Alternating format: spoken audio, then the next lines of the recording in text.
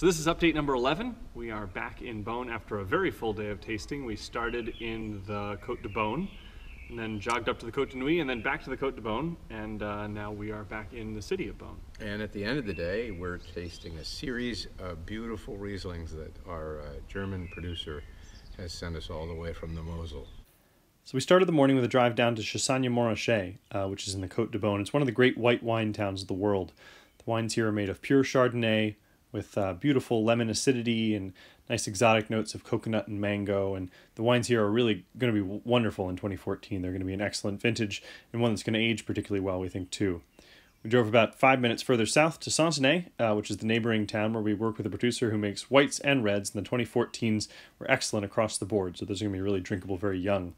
We had a little lunch and then drove up to Nuits Saint-Georges in the Côte de Nuits, and the producer here showed us some 2015s from the barrel, which are just exceptional. There's a lot of density, really ripe fruit, something really to consider aging for a bit too. Finally, we drove back down to the Côte de Beaune to Aussy-du-Rest, which is where we work with a producer, and tasted yet more 2014 whites and reds, which were across the board excellent, full of lively fruit and really easily accessible tannins. They're going to drink really well young. So we'll finish up the Rieslings, and before long we'll be going out to dinner with some vignerons who have become friends. It's one of the great pleasures of this business.